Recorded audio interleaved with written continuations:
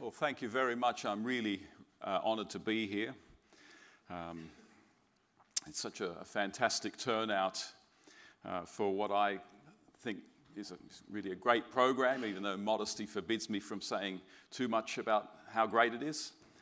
I want to start by showing a video which will sort of set the concern that I want to discuss for about the next 45 minutes.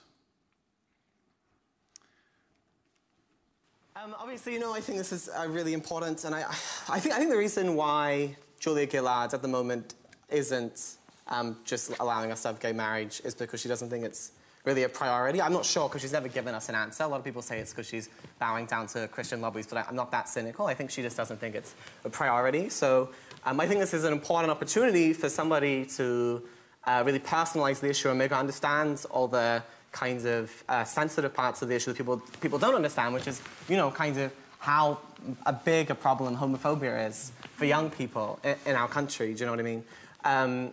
I was talking to my boyfriend. My boyfriend would be at this dinner with me, and if I was with her, I would get him to tell this story that broke my heart about when he was 12 and he was getting bullied on school camp at the beach, and he just ran into the ocean and tried to drown himself. Or I would tell her about I used to do stand-up about being bullied in school, being kind of called dancing fag or fairy boy, and I didn't mention in that stand-up, the time that 3 guys came up to me at a party and just kicked me in the head while yelling, "Faggot, you know where you stand." Do you know what I mean? I don't know why I keep saying, do you know what I mean? I think you understand what I mean. But this is... And Josh, if she said to you, the community's not ready for it, what would you say? Well, I would say to her they are. I mean, the polling shows they are. This is actually not a controversial issue. 63% of people want to see this. 74% of Labour voters want to see this. At the moment in this country, if you're gay, you are at a much higher risk of you'll experience you're much more likely to experience self-harm, depression, homelessness, eating disorders, drug abuse. You're 5 to 14 times more likely to attempt suicide. And the biggest contributing factor to that is homophobia. And the Marriage Act, as it stands, it empowers homophobia. And it needs to change, I think. Yeah. Summer. I'm actually very moved by that. I think that's actually quite powerful. There we have a guy who really is pouring out his heart and pointing out some pretty horrible things that have happened to him, that have happened to friends of his. And for him, in his mind, the ultimate cause of this is what he calls homophobia. And he sees the former, now federal marriage laws in Australia as kind of a symbol of homophobia. The same-sex marriage debate and a lot of what's going on today with transgenderism, it really signifies a tremendous shift that has taken place over the last 50 years in terms of how we think about Christianity. In the 18th and 19th centuries, you had very strong critics of Christianity. And their great critique tended to be that, well, Christianity is irrational. Only an idiot would believe it. It's not scientific. As some of them also went on to say that there are some moral problems with Christianity as well, namely the idea of an everlasting hell. That's morally indefensible. Those ideas tended to be where critics of Christianity focused.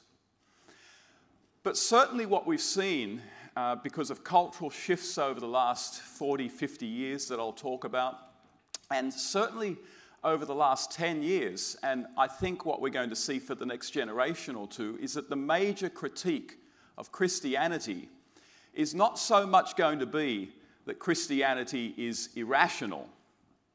It will be that Christianity is positively harmful. That Christianity is positively harmful to people's mental health. That is the shift that we're seeing happening right now. And that is the argument that Christians, that clergy, that the churches need really to start thinking hard about. And I suppose what I want to do today is, think really hard about it, but out loud. Now, this notion of harm. There's a kind of common sense notion out there that I think probably most of us would kind of go along with. I go along with it myself, and it's this idea that the government should really only be able to interfere in our actions, interfere in our speech, if what we are doing is harming others.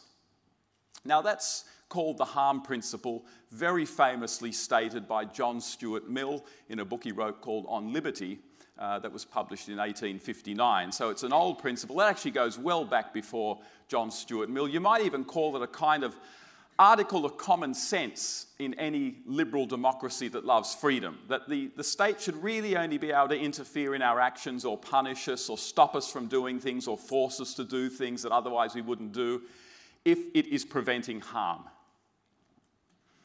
I'm sympathetic with that idea. But here's the thing. When you think of harm quite narrowly as things that we might do to one another directly that are harmful, throwing sticks and stones, for example, then in actual fact the harm principle becomes quite a liberty-enhancing principle. That is, well, if you think of harm as basically don't rob one another, don't hit one another, don't libel one another or slander one another and therefore affect their businesses or set back their interests, then most of the things that we say and most of the things that we do actually turn out to be not harmful, which means that the government isn't really intervening in what you say and what you do all that much. But what if you start thinking about harm much more broadly? What if you start focusing not just on the sticks and the stones, but on the words? Sticks and stones may break my bones, but names will never hurt me. If there's one thing that we've really started to reject over the last 30 years, it's the idea that words do not hurt. And there is a sense in which words do actually hurt. Of course they do. But once you get the government involved in that, then things can turn out quite undesirable if you're committed to ideals of liberal democracy, freedom of speech, and freedom of religion. You see, what if you believe, or you can make a good case to the effect, that the words that we use can actually make some people feel really bad about themselves to the extent that their self-esteem suffers, and because their self-esteem suffers, they start to do all sorts of things that are actually really bad, like self-harming or experimenting with addictive substances. In that case, what we have is we're broadening out what we consider to be harmful activity and harmful words. And in actual fact, you can say things, not even directly to someone's face, but just in a public forum, that actually turn out, according to the argument, to be quite harmful. If you expand harm from not just sticks and stones, but words that hurt people's feelings and that might lead them to be excluded from groups, then something quite radical has happened. Quite a radical shift has taken place. And the harm principle, the government should only intervene in order to prevent harm, goes from being a liberty-enhancing principle to a liberty-contracting, dare I say it, even liberty-destroying principle. And that is precisely what has been happening over the last 30 years. What has sort of emerged over the last 30 years and a bit further back is kind of what you might call the therapeutic state. The therapeutic state, where the state is increasingly, and corporations are part of this as well, where the state and corporations are not just seeing their jobs in terms of stopping people from robbing one another, in the case of the state, and also, pursuing profits for shareholders in the case of corporations. What has happened is that these institutions are starting to see themselves sort of as great therapists whose duty it is to make sure that people do not feel bad about themselves. And in order to do that, they feel that they have a right, even a duty, to stop certain ideas, to silence certain speech, even to punish certain people who say things that don't make other people feel affirmed about themselves. How did this therapeutic state emerge? That's a good question, and that's a hard one to answer. And maybe it's because of shifting conceptions of what we consider the good life to be. So, before World War II, in times of greater austerity and times where there isn't great plenty, the traditional idea of what it is to live a good life, or to be having a good life, is that you do your duty. That you are doing your duty. You are doing your duty as a father, you are doing your duty as a mother, as a spouse, as a citizen. But after World War II, the Western world starts to become incredibly prosperous. And we start to live a lot better. And we start to focus more on ourselves as individuals. We become much more individualistic. And we start thinking of the good life less in terms of doing one's duty for others and more in terms of personal happiness. And more in terms of, because we've got so many more options available to us in life now, because of our prosperity, more in terms of realizing my true self. Who am I really? And the good life becomes the life where you have really lived your authentic self. And when you start defining the good life in terms of being happy and living according to who you really are, then you start thinking in terms of having a right to being happy. Surely I have a right to live the good life. And therefore, I have a right to be happy. I have a right to feel that my life really is an expression of who I really am, which means that anyone who says something that makes you unhappy, or anyone who says something that makes you doubt your life choices or question your identity or feel bad about yourself, it is almost like they are violating your right to be happy. They're almost like kind of denying or destroying your rights. And what does a government exist to do, if not to make sure that other people don't violate your rights? And so, boy, this kind of cultural moment that we're all in really has a long history. And where has it led us? To this. You know, the Israel Folau case is just one case among dozens of this kind of thing. But it's so important to keep in mind, what was the great accusation against Israel Folau? It was not that Izzy had offended people. When Raylene Castle ripped up that man's contract, it wasn't because he was offensive. Israel Folau's great crime was that his words are harmful, that he is creating mental health issues with his words. Indeed, that Israel Folau is actually causing people, young LGBTQ people, to kill themselves. Sometimes it was almost stated as crudely as that, as though Izzy himself had blood on his hands. Boy, this raises so many questions for the church today. And we see a really dangerous trend emerging, because once you start saying that, well, certain words that we use and certain ideas that are out there are actually harmful in the sense that they're causing people to feel bad about themselves and then leading them to engage in acts of self-harm, even in suicide, then boy, does that give the state, does that give corporations open slather on regulating, censoring, banning words, and on punishing people who utter these ideas that are so allegedly harmful. And all of that becomes completely consistent with that harm principle that I spoke about earlier, that the state should really only think about intervening in our actions and ideas if they can prove to be harmful.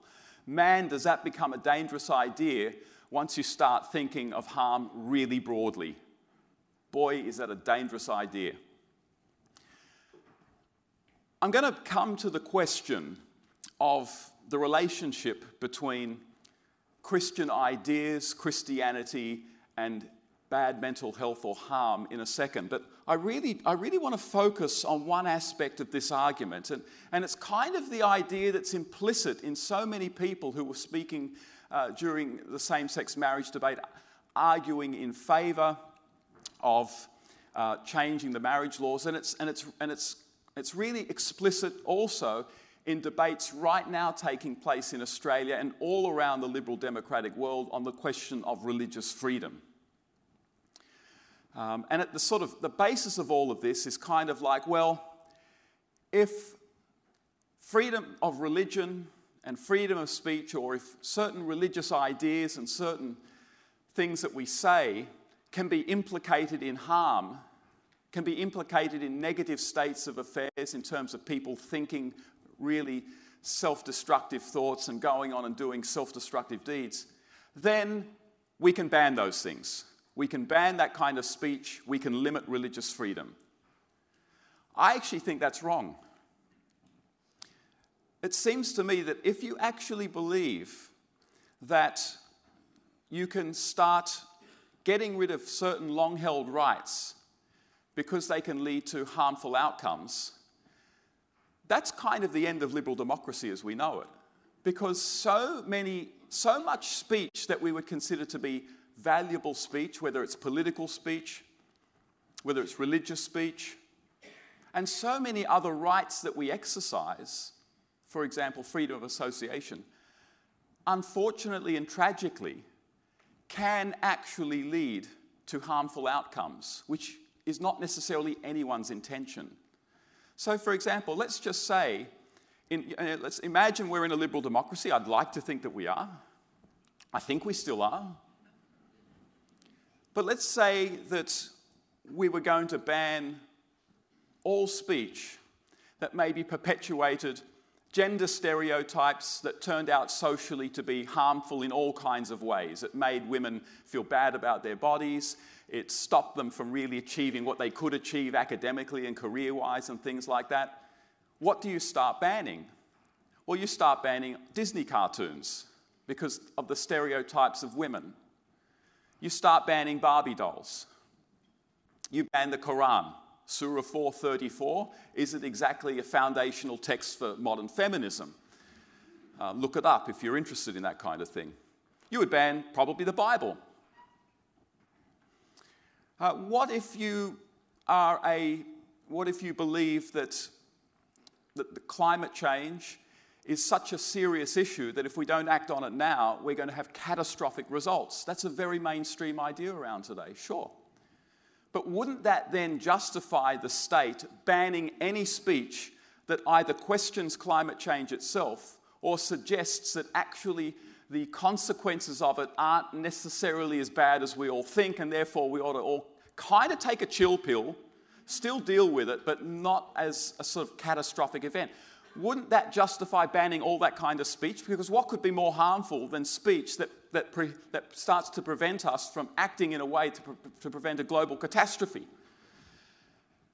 What about stereotypes about men? Men being strong, men being resilient.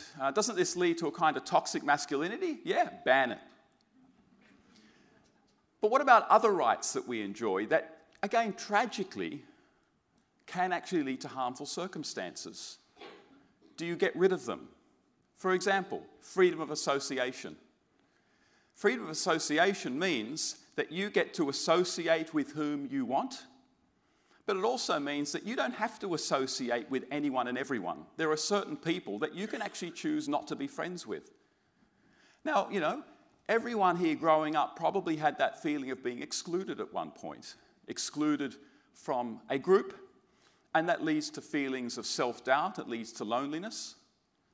But do you therefore start regulating freedom of association just to try to make sure that no one feels excluded? Does the government start coming in and saying, well, you know something, you have to be friends with her, you have to be friends with him, we've got to make sure no one feels excluded? What would a society look like where a government actively intervened in our personal freedom of association like that? Like, that would be an awful society to live in.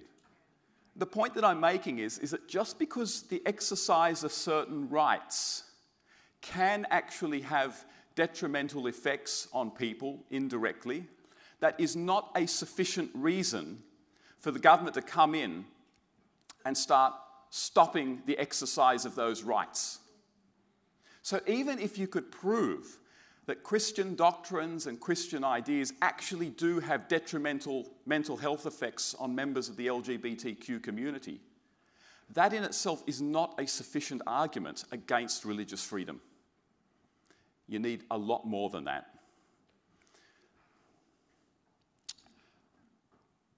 But here's the question. What is the relationship between Christian ideas on sexuality and harmful states of affairs and mental health issues for the LGBTQ community? Well, we all know that in the media there is a lot of talk about, suicide rates and depression among queer youth, among queer people in general. When I use the word queer, that's really just an umbrella term for the LGBTQ, I don't want to say alphabet, but that particular term. So I'll just say queer for brevity, if that's okay. We're all aware of this. Now, it also has to be pointed out that the links, or the rates of suicide among queer people, they are contentious among scholars. That no one really knows exactly what the rates are. So we've got to be really careful about blanket claims that they're really, really high or they're disproportionately high. That may be the case, but there's still a lot more research that needs to be done on that. But let's assume, for argument's sake, that they are disproportionately high. I'm happy to assume that. What is the cause of this? Now, when we listened to our friend Joshua Thomas on Q&A just earlier, for Joshua Thomas, the single biggest cause of all of this is homophobia. And of course, that's why Christians and Christian ideas are looked down upon by so many queer rights advocates. But is it obvious that homophobia is the main cause of the mental health issues in the queer community? You see, if you really want to understand something, you want to understand exactly what's causing it. And if you really do care about the mental health of people in that community, you're going to really try hard to figure out what the causes are. Doesn't that make sense? Yeah. And so what if there are a whole bunch of other things going on in the queer community that quite plausibly could be feeding into this mental health issue? For example, recently The Guardian, a left-wing newspaper, said that we need to have, or that the queer community needs to have a serious look at itself and look at the incredibly high rates of sexual abuse within that community among adults.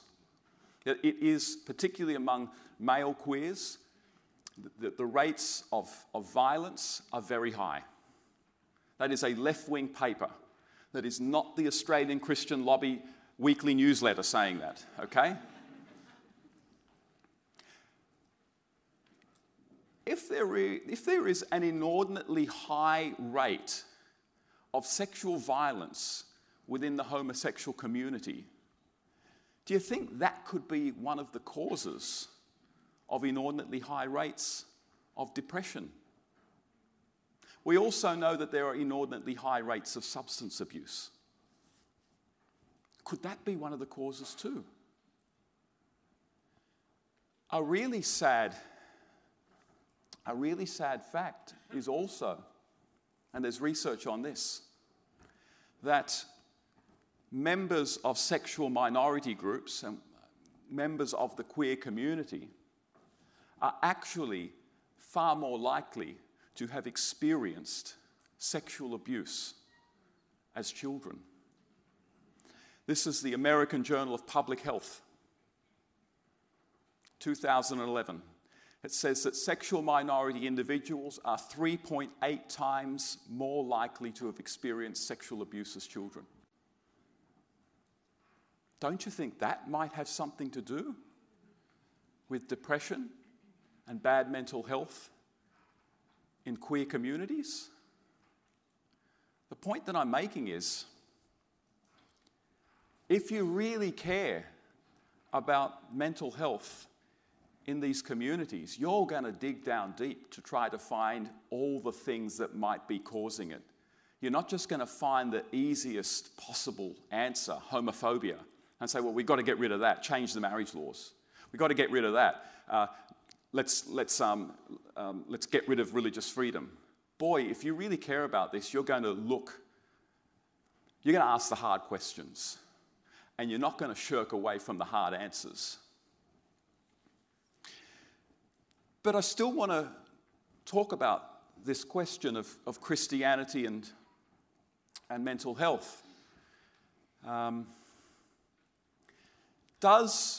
Do Christian ideas, do Christian doctrines of sexuality and sin, male, female, marriage, do they cause mental health issues? Well, again, you know something, there is actually no good research that links Christianity and Christian ideas to general mental health concerns among the queer community. There's actually just no good research to that whatsoever. And so, you know, it's like we know that there are real mental health issues among the queer community. There are issues of suicide. But in order to limit religious freedom and to limit the speech of Christians who might want to talk about these things from a biblical point of view, you've got to do a lot more than just say, oh, there are serious mental health issues in that community and there's serious suicide issues in that community. Stop them from saying these things. No, that's not enough. You've actually got to provide a link. You've actually got to provide a link. And I want to suggest to you that at the very least, no such link has been provided. And it may well be the case that in actual fact, no such link ever will be provided because no such link exists. So here's something that's interesting. A study that came out a few years back in 2012, it studied a group of New Yorkers who identified as same-sex attracted or bisexual. And these New Yorkers went to what we call sort of non-queer affirming churches. And the scholars were expecting two things. They were expecting that queer people who went to these churches would have internalized homophobia, which simply means that they'll feel bad about the fact that they're same-sex attracted. And the second thing that they were expecting in their hypothesis was that this will also have ill mental health effects among these people. They carried out the study and they published it in a peer-reviewed journal, and lo and behold, what did they find? Well, that they found that results did indeed support the general hypothesis that non-affirming religion was associated with higher internalized homophobia. So people who did go to these churches did actually not affirm the goodness of their same-sex attraction. But what they also found was that this had no effect, no negative effect on their mental health.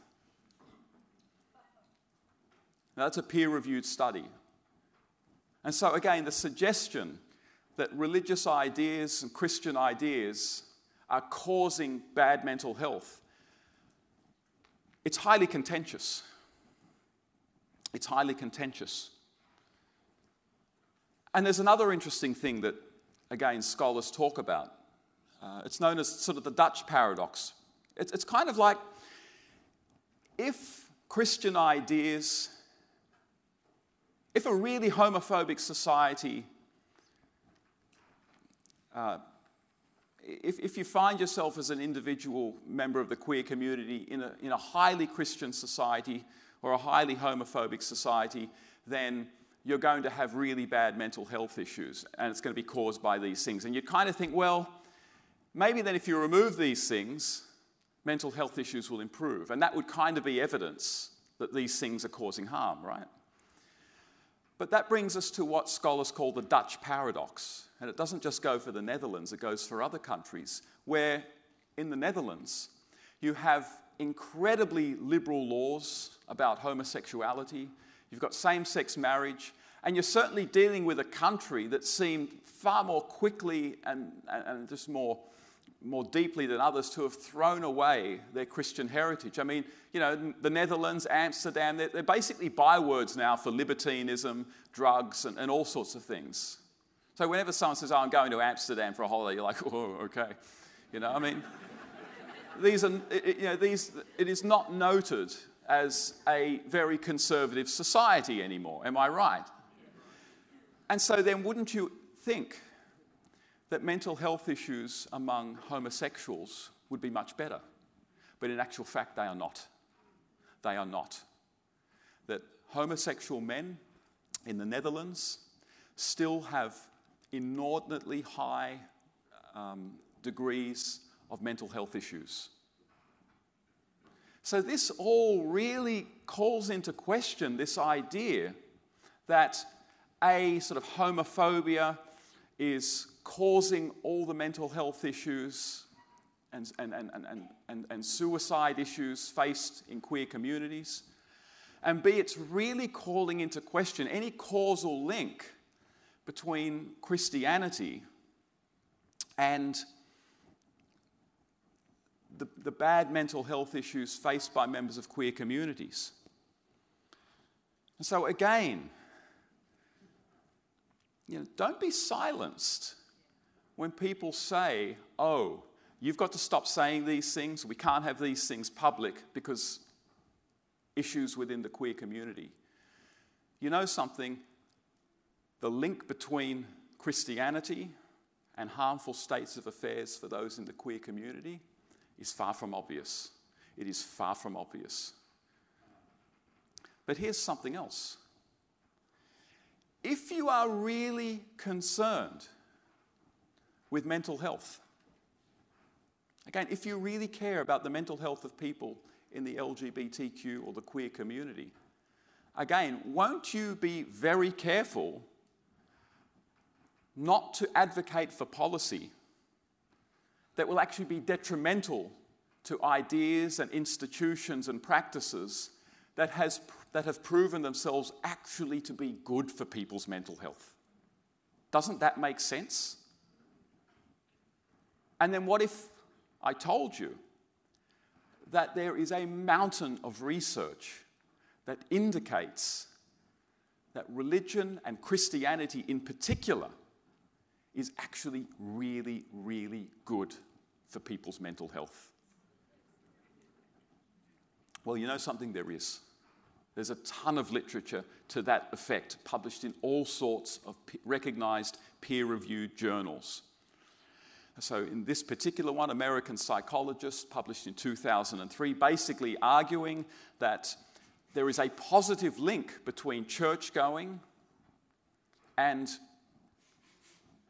good states of physical and mental health. There's a positive link. You know, you go to church, you are part of a community. This is all really good, both for your mental health and for your physical health. American Journal of Public Health again, 1997. Frequent attendance at religious services and mortality over 28 years. So the scholars studied people over a 28-year period to find out whether being a practicing Christian has any effect whatsoever on their physical health. And what did they find? That in actual fact, it has a really positive impact on their physical health. And this then goes on to have a positive impact, obviously, on their mental health. on their mental health. Again, if you really care about the question of mental health, if you really care about the question of suicide, you are not going to want to advocate legislation or policies that actually militate against the very institutions and ideas that are proving to be really good for people's mental health. Here's something from a recent book on religion and medicine. The author of this particular, now this is a book published by Oxford University Press, gold standard university publisher. The author, I believe, is a Harvard University academic. And what does he write about the relationship between Christianity and mental and physical health? He says, religious participation contributes to physical and mental health and subjective well-being. So just feeling good about yourself. Through shaping behavior, creating systems of meaning, altering one's outlook on life, building community and social support, supporting moral beliefs, and through the experience of the transcendent, through the experience of God.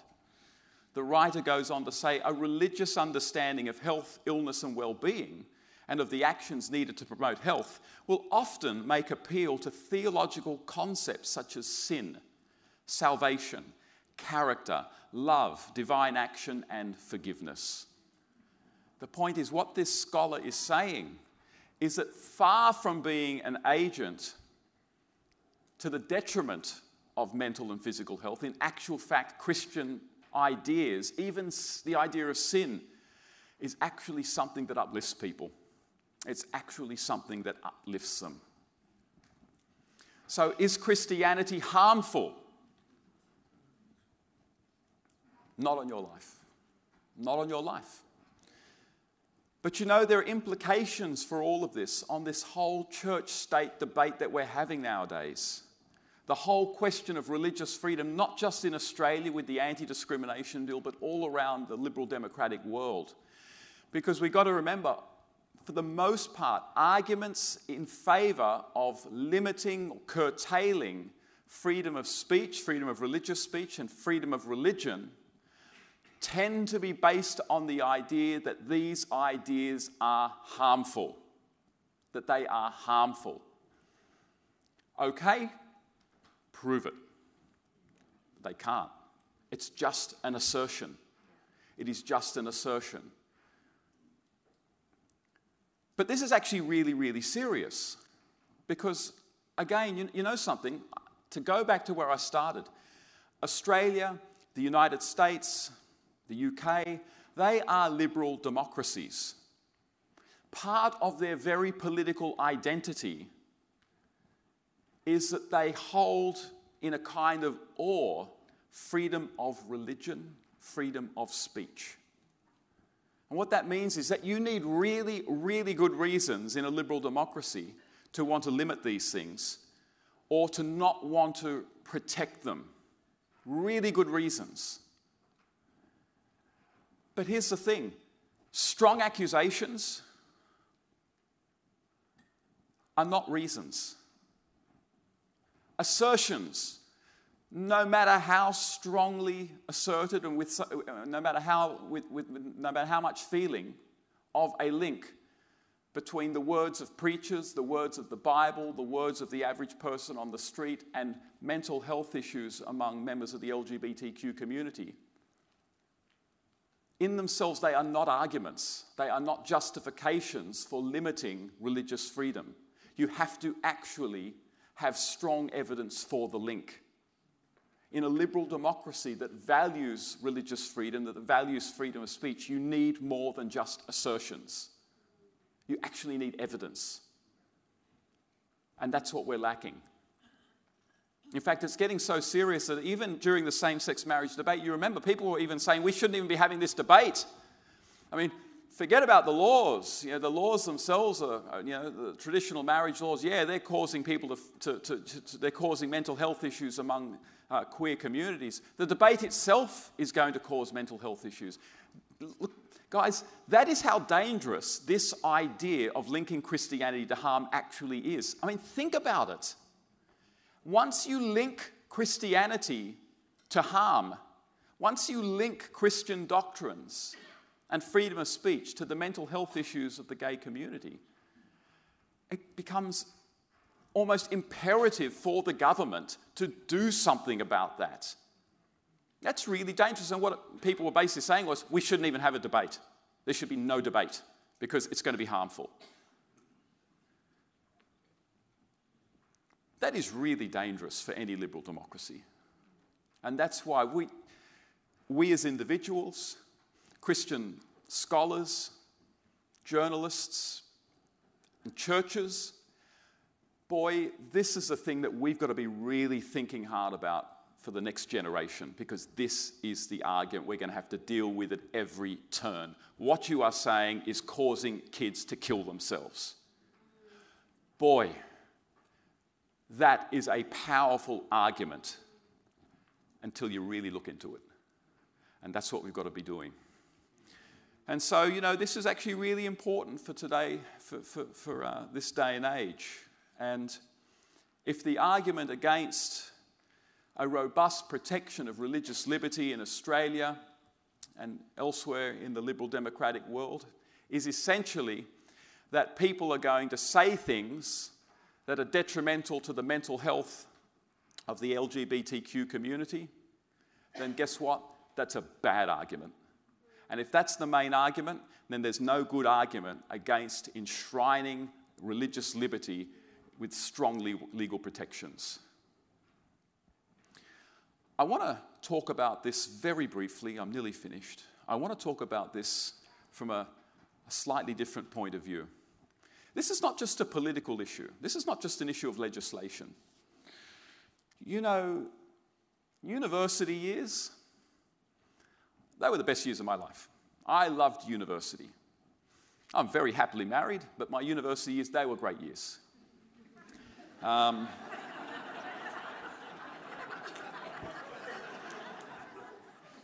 University is a great experience.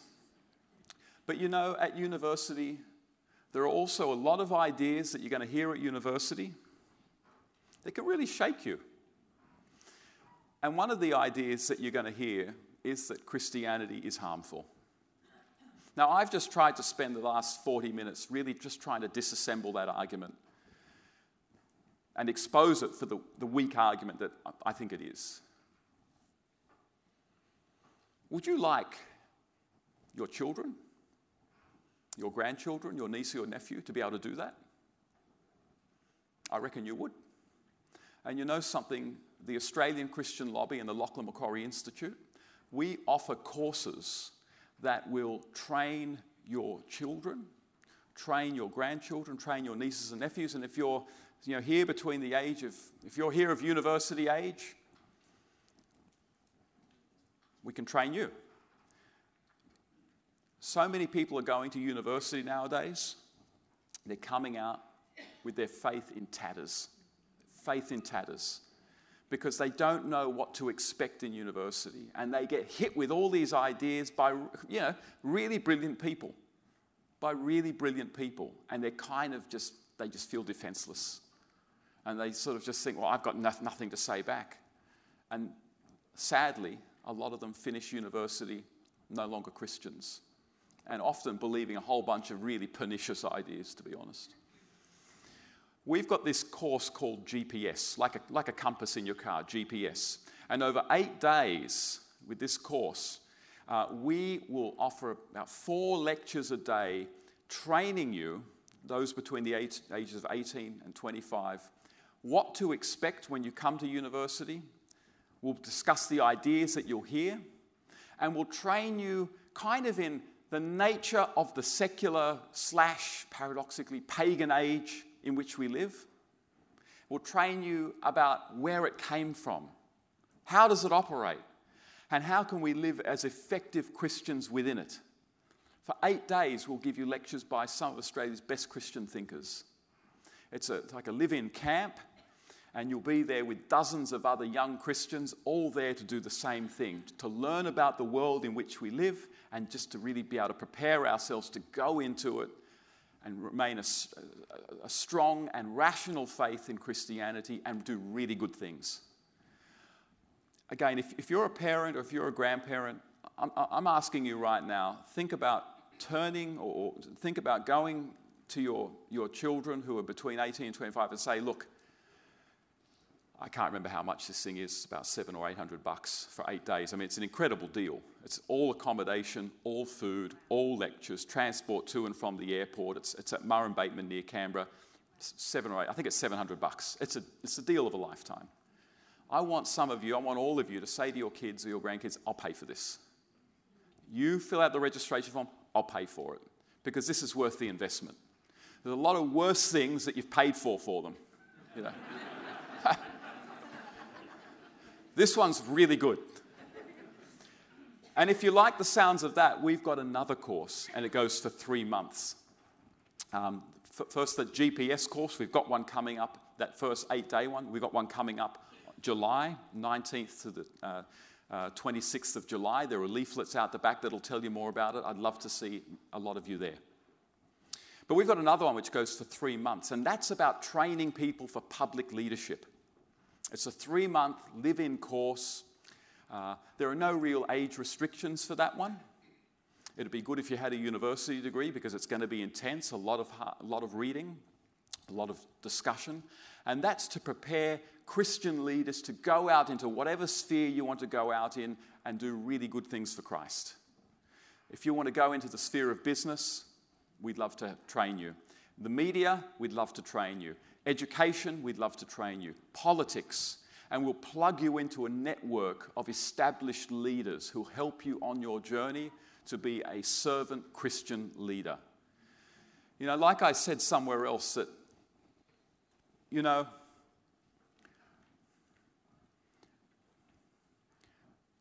there are all sorts of things going on in modern culture that people are becoming increasingly uncomfortable with. Like we're recently seeing things like drag queen story time and other really weird stuff. The whole transgender ideology movement. People are going to start asking, why is this happening? Where did we go wrong? At some point, someone is going to have an answer. And it's going to convince a lot of people. And that's going to set culture on a new path. We want to be the ones who give them that answer. We want to be the ones who have the most compelling response. Where did we go wrong? Of course, we abandoned God. We abandoned the worship of God for the worship of ourselves. And our programs with the ACL and the Lachlan Macquarie Institute seek to train you to do just that. To be there at that moment when culture is crying out for answers and to be the one to give it to them. We've got to be ready for this moment when it comes. Get ready for it, because it is coming. Thanks for your time.